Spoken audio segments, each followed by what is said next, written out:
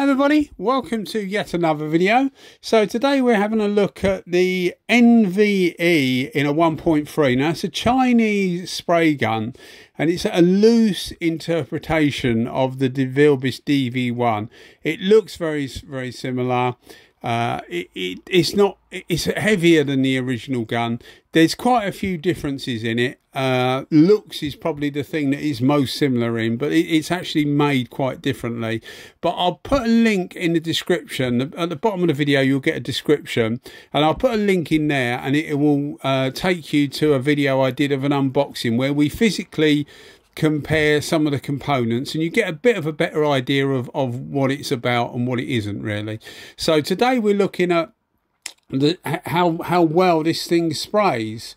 So the first thing I thought when I did this video, or sprayed with this gun, is it's actually not that bad at all really, and it pains me a little to say that, because I'm one of those people. I've avoided doing videos on like Chinese copies of guns for quite a while because I just didn't think it was quite right. But other people have done them, and a lot of people ask me to do them. So I've joined the club basically, and I am doing them. So bear in mind, as I said at the start, you're getting something that's a loose interpretation of a DV1, but I have to say it actually doesn't spray too bad at all. It's not as rewarding for the painter. It feels, and again I mentioned this in the unboxing video, it actually feels a lot more heavier than the difference is. From memory, I think the difference is about 40 grams, something like that, which is around about an ounce or something, but it feels quite a bit heavier than the original gun in the hand. If you can forgive that, which most people will be able to, unless you're doing a lot of work repetitively, in which case it will make your arm ache, especially with a full 600ml pot or cup. But it's a bit heavier, and it does notice it when you're wielding it around on bike stuff and things like that, which tend to be a bit more intricate. So you need to move the gun around a bit more. You do notice the extra weight. It just makes it more difficult for you to flick the gun when you're actually spraying. But I was quite surprised isn't the word. I was pleasantly pleased when I used this. Because it does actually spray quite well. When you'll see the pattern in a second. It actually gives a very good pattern. It's more of an I than an O, but it's definitely different to the Devilbiss GTI Pro Light copy they do, which is again quite a big heavy gun. But I found that quite coarse really, because it gives you a very small wet pattern, which ideally I wouldn't mind, but I think that there's too much, when it's on full fluid, there's too much fluid going through the tip, and it effectively overwhelms the amount of spray you're getting, if that makes sense. So the amount of air coming through isn't enough for the amount of fluid coming through, but if you back it off a bit, it actually works okay. And exactly the same can be said for this, but to a lesser degree, because if you use this at full fluid, you will, especially if you're inexperienced, and I would suggest that a lot of people buying this may be inexperienced, you will come unstuck, not necessarily with the base coat, but you may well do with a clear coat, particularly with motorcycle tanks and things like that, because I find they're more intricate than a lot of car panels, because a lot of car panels are left to right, left to right, left to right, or right to left I suppose, but normally left to right, etc. With bike stuff there's a lot of overhang, there's a lot of small crevices, and if you overload these things, the ability for it to run and cause you problems is, I think, greater.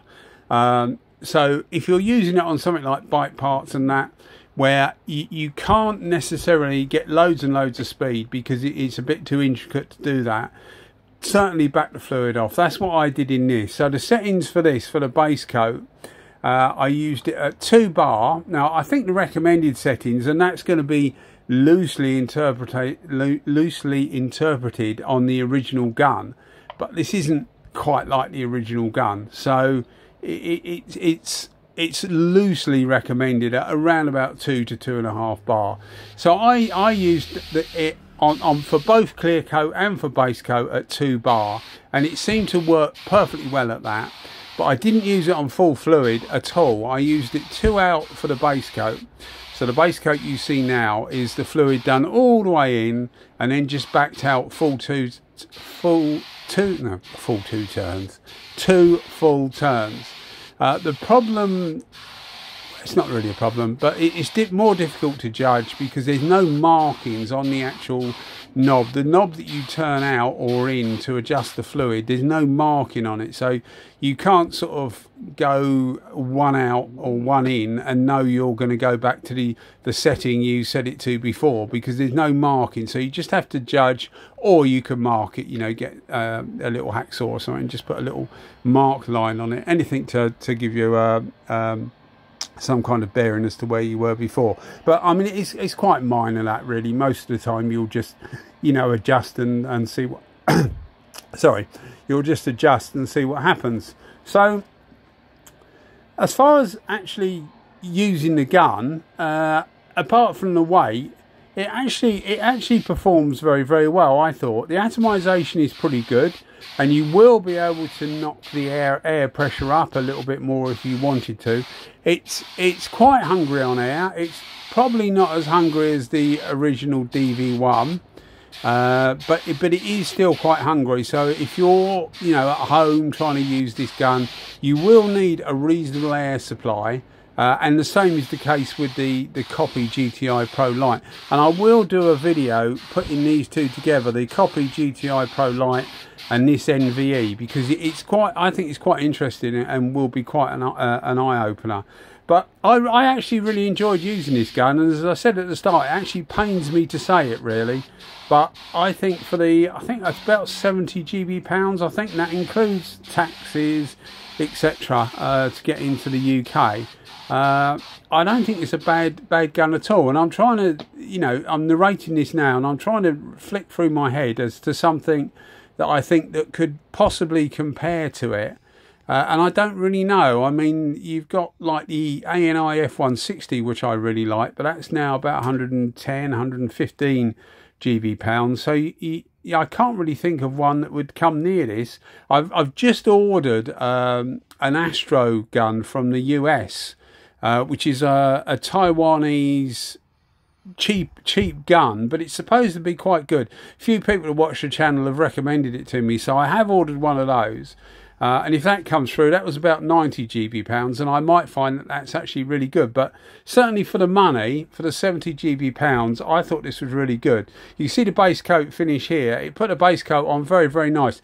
As I said, I only had it 2 out. Believe it or not, to get full fluid, if you turn it all the way in, the needle's still going back until you get to around about 6 turns out on the fluid.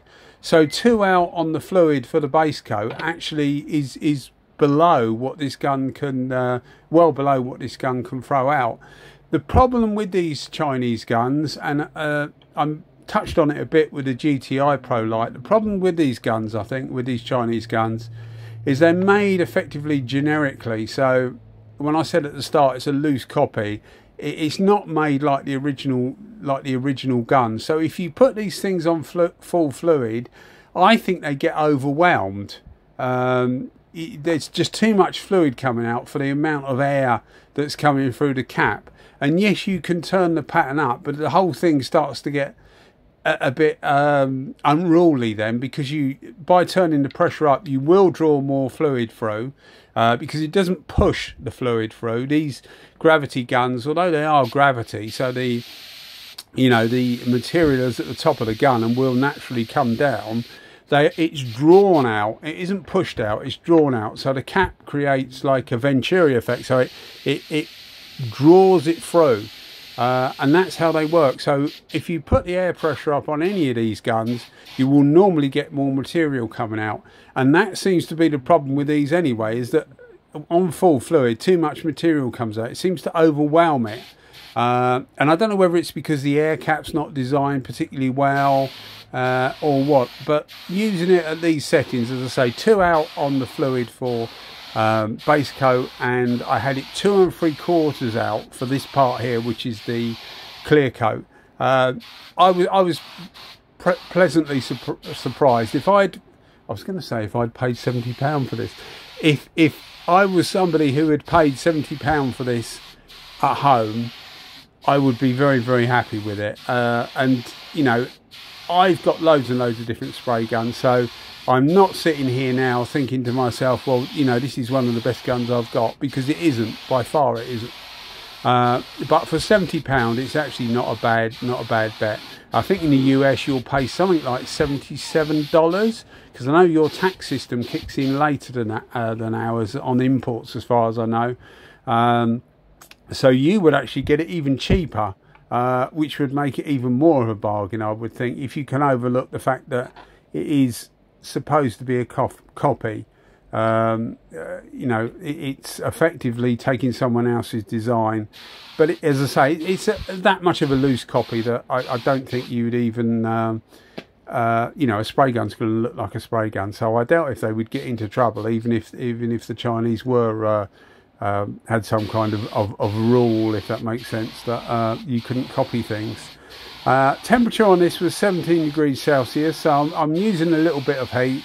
The base coat was heated up to about 36 degrees Celsius, which is, what's that, about 100 Fahrenheit, something like that, a bit more maybe. And the same with the clear coat as well. It just helps the clear coat run out more. It helps the base coat dry quicker by putting a bit of heat into the object and some heat into the base coat. It helps it dry quicker, and if you can get the base coat dry quicker, then it means you'll get less nibs in the paint, because the less time it's wet for, the less time you'll get problems, because obviously as soon as your paint dries, then you can give it a quick blow over before you put your clear coat on. And the same to a lesser extent goes for the clear coat. The quicker you can get the clear coat dry, the better, but there's a lot more you have to think about with clear coat.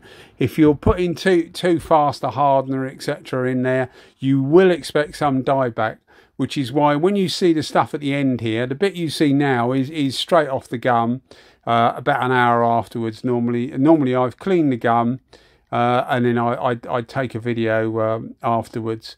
And then the outside stuff you'll see in a minute is what is it, 2 days 4 hours I got here, 2 days 4 hours afterwards. So any initial dieback will be gone, and normally the rule of thumb is the slower the hardener you use, the less dieback you will get. But this is a U-Pol clear coat, a 2080, so it's my normal cheap clear coat that I use. Gives reasonable results, and to be perfectly honest, I was really happy with this gun, the way it performed. As I say, I'm not going to sit here and say it was absolutely brilliant, because it wasn't, but it was a pretty admirable for £70. And if you genuinely can't afford the real thing, or you know, something like a Kiwami 4 or W400 or something like that, second-hand one at 150 quid, or GTI Pro Light, any of those good stalwart guns, then certainly something like this would fit the bill. Don't expect it to last as long, because it simply won't. That seems to be the problem with all these Chinese guns. They don't seem to last the distance. But if you're only using it occasionally, as long as you clean it properly and dry it properly each time you use it, you shouldn't have loads and loads of problems. But I wouldn't recommend it for the pro user, because well, I mean, I suppose you could have it for 2-3 weeks and throw it away, but that's not really the best way to do it. I got as close as I could so that you could see the lack of peel. This isn't the colour that would really make this thing pop and reflect like mad, because it just isn't. It's a rose gold colour, but the colour is what it is, I guess. But I mean, I was really happy with the results. Definitely worth the money, even though it does, as I said, pains me to say it, and definitely, in my opinion, much better than the GTI Pro Light copy. I found that much more difficult to use. This seems to have a much more of a adjustability that the sorry, that the GTI Pro Lite copy just doesn't have. But as I said before, I will do I'll do a video of this against the DV1, the genuine DV1, and we can see what that's like. And I'll do a video of this the GTI Pro Lite, the Chinese GTI Pro Lite. Anyway guys, thanks for watching as always. If you are enjoying the videos and you think listening to me is actually a bit of fun and not torture, then maybe you can think about giving us a subscription. Just helps with the YouTube algorithms and helps bump us up a bit. Alright then guys, as I said, thanks for watching as always, and you keep watching them and I'll keep them coming. Cheers, bye bye.